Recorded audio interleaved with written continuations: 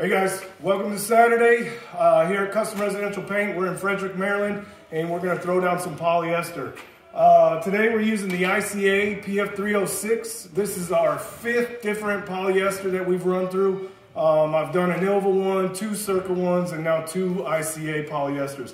We chose the 306 because it has a fantastic vertical hang.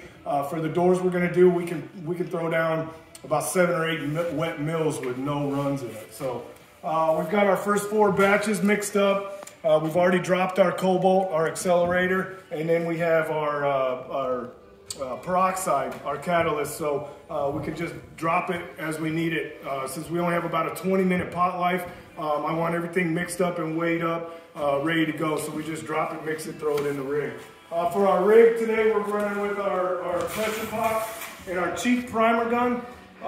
This gun was about 65 bucks. It's a 2.0, and that's the only thing I would run polyester out of. You don't need to run it out of a high-end gun because it's just going to get nasty. This is a down and dirty process, just a high build to get the pore spaces filled.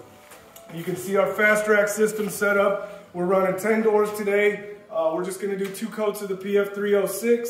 We'll let it sit over the weekend, and then we'll start block sanding it to get it level.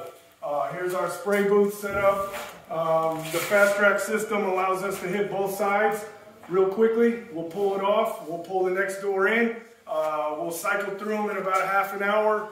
That's all we need before it to dry up so we can do our second coat. So in 30 minutes, we'll be able to apply our second coat. We'll get 2 coats on in about an hour and a half. So stay tuned.